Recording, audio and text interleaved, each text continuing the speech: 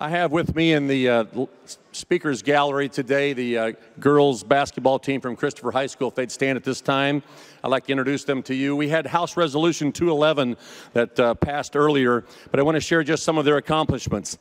They're the Christopher Lady Bearcats from Christopher, actually the home of Chris Lowry, and working in the well. That's where he was born. They, in the Class 1A IHSA Girls Basketball 2022-23 season, they were second-place runner-ups.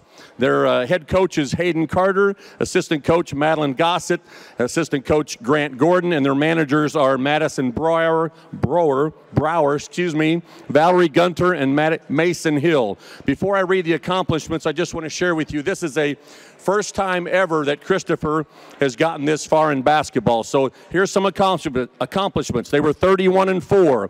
They won the Duke Coin Tip-Off Tournament champions. They were undefeated in the Black Diamond West Division champions 3 years in a row. They were regional champions, beating Woodlawn 35-28. They beat Albion, Edwards County in the sectional champion, 58-43. They were the super sectional champions over Neoga, 50-45.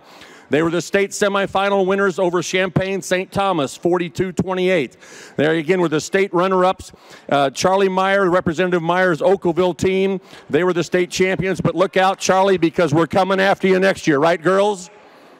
So they're the first basketball team of the boys or girls to win a sectional championship or a super sectional in school history. I want to read their names off to you.